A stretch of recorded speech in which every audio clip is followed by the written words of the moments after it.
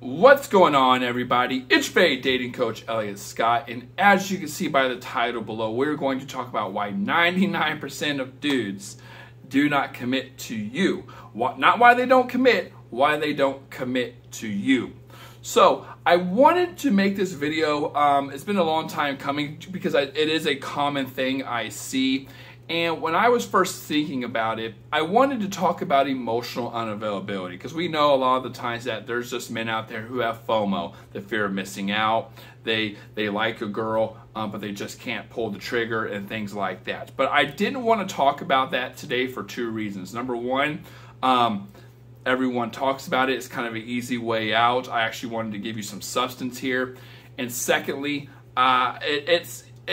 there's women out there who do convert these men, right? There are men out there who are unsure but end up meeting the right woman and becoming sure. So what was it about her that transferred or transitioned this man into a relationship?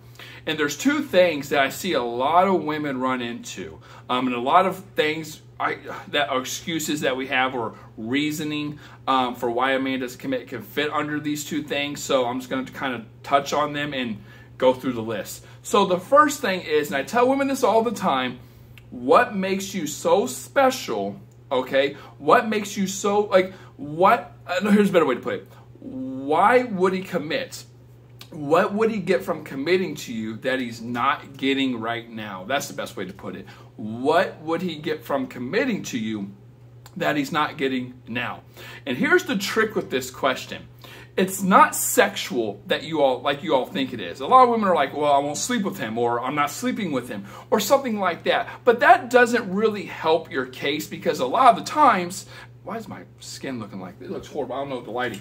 No, it's even worse. But a lot of the times, if that's the case, sorry, Bo, if that's the case, he can just go sleep with someone else and continue what he's having with you. Like, you're not the only one with a vagina. You know, a lot of women have vaginas, newsflash. So if that's the case and you're going to try to hold that, that becomes your value proposition. Then it's like, okay, then he is committing over sex, which I guarantee a majority of women do not want. So that's not good. And on top of that, like I said, if he's not getting it from you, he's going to get it from someone else. The trick with that answer, or I guess the answer to that question, is more, he has to want a relationship with you, and he has to actually want a relationship. He has to want the same things. Now that's not what this is about, but you do really have to answer the question, what is he getting from me by committing that he's not getting now? And again, the trick behind it is, it's not actually a specific thing, because you can find that from anyone. It's having to want the relationship with you. And of course, you do that through building attraction and stuff like that, which comes to the second thing, which is, are you the best option? Now, when I hear women, or when women hear me say this, they get very upset, because they start thinking, of course I'm not the best option, or that's really hard standard to uphold, and you know, there's millions of women in the world. No, of course I'm not. Statistically, I'm not. So what the hell? That's not what it's about.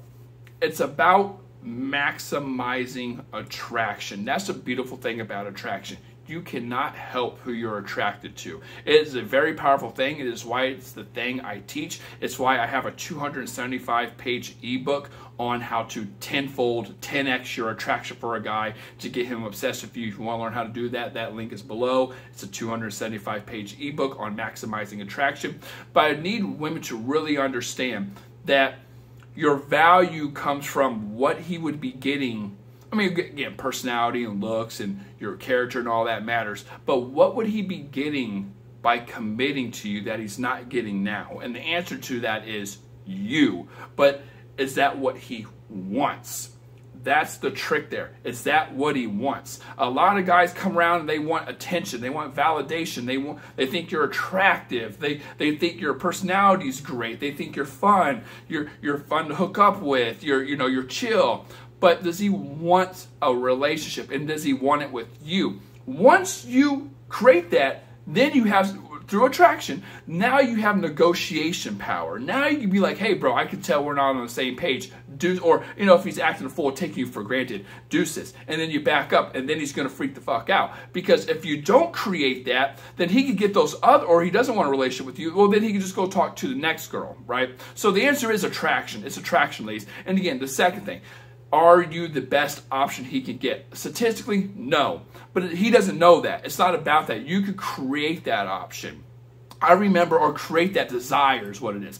I remember one time, and I wouldn't even take her, I wouldn't take this woman back if she begged. Like, she's just not, nothing against her, she's just not my type anymore. But at the time, I remember my friends, this girl really broke my heart. This is almost 15 years ago. Maybe it is 15 years ago. This girl broke my heart, and I kept thinking, like, man, I want her back so bad. I want her so bad. So my friends are like, dude, she's not, I mean, she's hot, but there's a lot better out there. You can get a lot better. And I do think I could have. I really do think that. You know, not in a like dog and her. It's just whatever. You know, you're in that survival mode. You're trying to figure out that kind of stuff. You guys know how a heartbreak is. And then I end up always thinking at the end, well, yeah, I could, but I don't want better. I want that. I want that. She did a very good job creating that desire in me. Could I have had better? Yes. Were there millions and millions of other women in the world I could have banged and dated and talked to and this and that? Yes, but I wanted her. I wanted her. And it had nothing to do with like the whole psychology everyone talks about where it's like, I want her because I can't have her. It wasn't that. She was just very, like, it was just the depth we had, the chemistry. Like you just don't create that with anybody. You have to have structure. You have to have substance. You have to have depth. You have to have what I call repetitions. That takes time. That's how you get the guy, ladies. You know, you learn how to create this desire. And once you actually do this, and you're taking emotionally unavailable dudes, you know, out of this, 99% of guys will end up committing to you if you know how to actually maximize attraction. You can answer the question of, what would he be getting out of this relationship if he commits to me that he's not getting now? Because if you can't answer that, then there's no reason for him to commit. Because if you can't answer it, then trust me, he's not going to answer it. And then lastly, are you the best option? If you can find the answers to all those or create an urgency for those, like I said, a desire. Attraction is not a choice. Men do not wake up and decide who they're going to like and who they're not going to like, whose hearts they're going to break, or if they want to break a heart.